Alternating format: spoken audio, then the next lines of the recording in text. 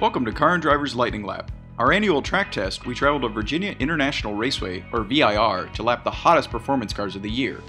And unlike our other tests, at Lightning Lap, all we care about is a car's lap time.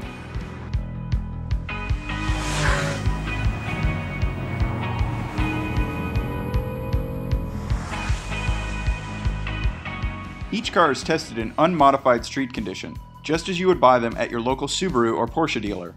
When possible, we request that the cars be fitted with the highest performance options available to the buyer. We roll those options into what we call the base price.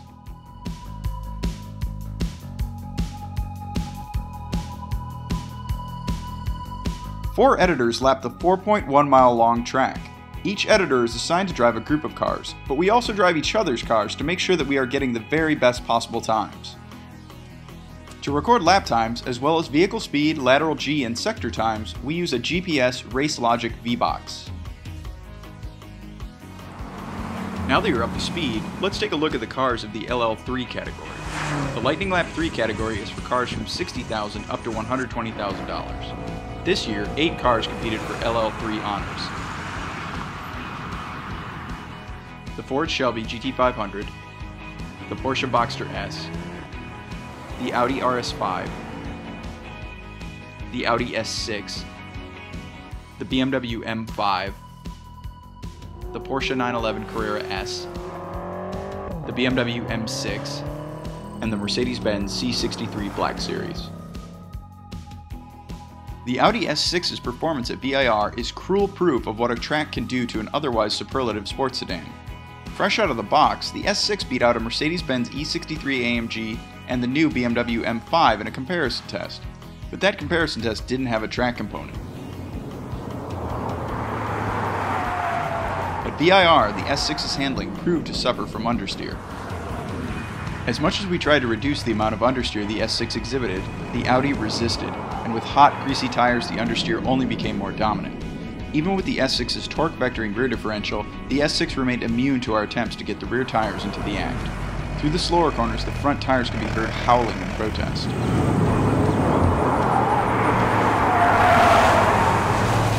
Pointed straight, the 4-liter twin-turbo V8 quickly dialed up the boost and left a thrilling V8 sound in its wake.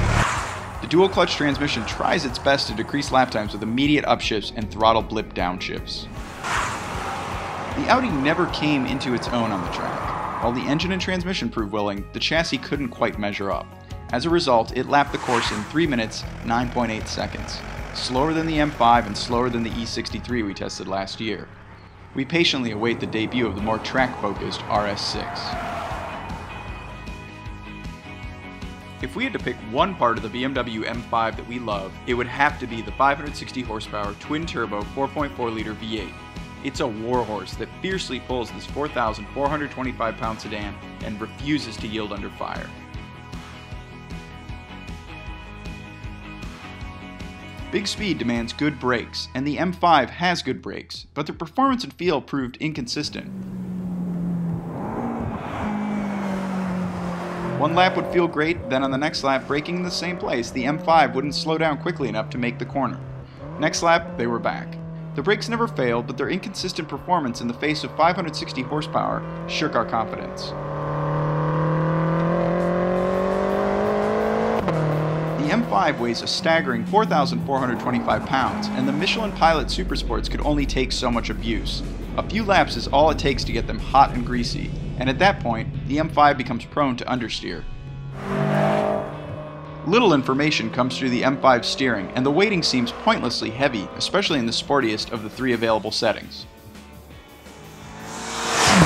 But the M5 did post a respectable time of 3 minutes, 5.2 seconds, thanks to that engine. The M5's two-door twin, the M6, provided a very similar experience. There were moments when we struggled to remember whether we'd just driven the M5 or the M6. One key difference between the M5 and the M6 is the weight. The M6 is 206 pounds lighter than the M5. It should come as no surprise then that the M6 posted a lap time only slightly quicker than the M5's. As with the M5, a general lack of feedback from the braking and steering systems soured our confidence. Under braking, the M6's rear end becomes surprisingly unstable, but the $10,000 carbon ceramic brakes managed to slow the over 2-ton coupe with greater consistency than the M5's brakes. The mighty 560 horsepower V8 is as good here as it is in the M5. On the long straight, the M6 hit 142 miles per hour. This is a big car with a high, broad instrument panel and a long hood. Consequently, it's not an easy car to place on the track. As in the M5, the engine is the real story here. The M6 is very fast, almost deceptively slow because the big coupe is so quiet and serene at high speeds. But that serenity and isolation is what holds the M6 back on the track. With a little attention to the brakes and steering feel, the M6 could transform itself from sporty coupe into a track star that might better its time of 3 minutes, 4.7 seconds. Of all the cars able to lap the track below 3 minutes and 5 seconds, none have felt quite as slow and drama-free as the Audi RS5. Part of that is the sweet-sounding but peaky 4.2-liter V8 that doesn't quite press you into the seat like the turbocharged V8 in the Audi S6. The Audi RS5 isn't slow though, it just doesn't slam you into the seat, nor does it feel very threatening as it goes around corners. Nose-heavy weight distribution brings understeer in slow corners, and it's not the prettiest or most exciting way around those corners, but the RS5 has enough grip and power to be considered seriously quick. In longer sweeping corners like those of Sector 4, the RS5 becomes more fun. The rear tires get into the act and the torque vectoring differential helps the car rotate. While the RS5 might not feel quick, its lap time of 3 minutes, 4.3 seconds is 0.3 seconds faster than the mid-engine Audi R8 we tested in 2007. That's quick. Slightly larger than before, the new Boxster comes on the heels of the track-ready, lightweight Boxster Spyder we tested last year. And even though the Boxster S we tested this year is less extreme than its predecessor, it still managed to nearly match the Boxster Spyder's lap time.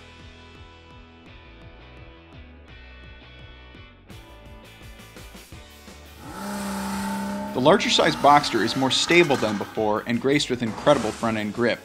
It doesn't change direction as quickly as its predecessor, but it does have a reactive race car-like chassis. Oversteer is always on the menu. Keeping the rear end settled requires constant attention from the brakes, steering, and throttle. Strong brakes erase speed with zero drama. On the straights, we did wish for a bit more than the 315 horsepower the 3.4-liter flat 6 puts out. With more power, the Boxster would certainly exit corners faster and hit higher speeds on the straights. But then again, it might threaten the supremacy of the 911. As it stands, the Boxster S posted a time of 3 minutes, 4.2 seconds. At 662 horsepower, the Ford Shelby GT500 is the most powerful car we've ever tested at VIR. So you may be wondering why it couldn't put down a sub 3-minute lap. You may also be wondering why it couldn't beat the heavier and less powerful Chevrolet Camaro ZL1. It comes down to two related reasons: balance and traction.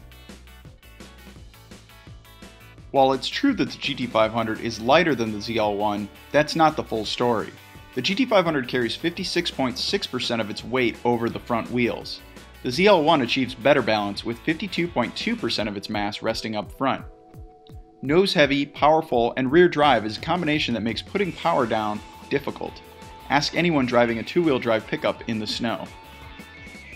So with only 43.4% of its mass over the drive wheels, the GT500 couldn't accelerate out of corners as hard as the ZL1. It struggled to get the power to the ground. It couldn't turn its impressive horsepower into miles per hour.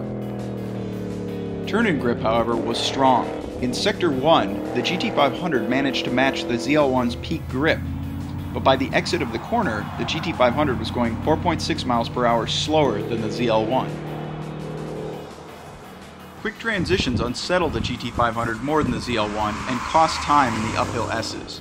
Good brakes are a plus, but the GT500 is not a car that is comfortable at the limit. The result was a time of 3 minutes, 0.6 seconds. In the never-ending battle between Camaro and Mustang, the Camaro has won this round, and proving that handling can trump horsepower at VIR. It didn't take many laps to dial in the Porsche 911 Carrera S's lap time. The new 911, known as the 991 in Porsche circles, is more comfortable at the limit than its immediate predecessor. And once you reach that limit, it's easy to stay there. A lot of the credit has to go to the stabilizing effect of a 4-inch longer wheelbase and the widened track. Comparing the 400 horsepower Carrera S with its predecessors is telling. Through the uphill S's, the new 911 is fractionally quicker than the previous generation 530 horsepower Turbo S, despite entering the sector at a speed 6.5 miles per hour slower than the Turbo S. The newfound stability pays a big dividend in this section, and the new car's poise makes it easier to put the power down sooner out of a corner. Witness how the 991 exited Sector 2 at 5.3 miles per hour faster than the Turbo S. In the downhill Sector 3, the new 911 outpaced the far more extreme and powerful 911 GT3 RS we tested 2 years ago by 1/10 of a second. Here again, improved stability and confidence allowed for higher speeds. The 911 is a car taken off its toes and put onto its feet. Porsche smoothed out the 911's dardiness and jumpiness. Directional changes are less frantic than before, making for a more settled and capable track car. Its lap time snuck in under 3 minutes at 2 minutes 58.9 seconds. Yes, the seatbelts are red and the carbon fiber spoiler looks like it might have been ordered for a Honda Civic, but the Mercedes-Benz C63 AMG Black Series is no poser. For an extra $43,570, AMG completely changes the on-track demeanor of the regular $64,000 C63 coupe. Wider tires, broader shoulders and hips, massive vents, a front splitter, jaw-mounted canards, larger brakes, a completely reworked suspension, and 510 horsepower combined to chop 8.3 seconds off the standard C63's time. The Black Series time of 2 minutes 58 seconds is identical to the time of the far more expensive Gullwing, the SLS AMG.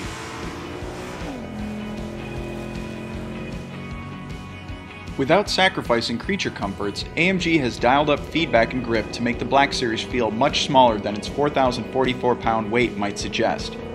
Quick steering warns of imminent slip, solid brakes scrub speed without protest. The C63 Black Series is a car whose attitude constantly says, "Trust me." We didn't like the 7-speed dual-clutch gearbox in manual mode. Fail to time the upshift perfectly, and the heavy-handed rev limiter shuts down the power for what feels like an eternity. Certainly long enough to blow a hot lap.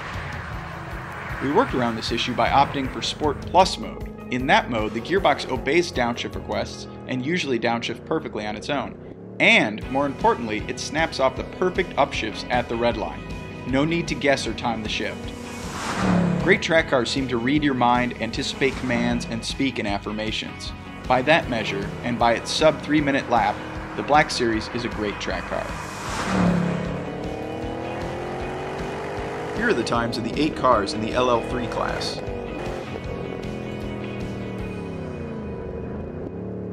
And here are the results of all the cars we tested at this year's Lightning Lap. Be sure to watch the rest of our videos from Lightning Lap. Thanks for watching.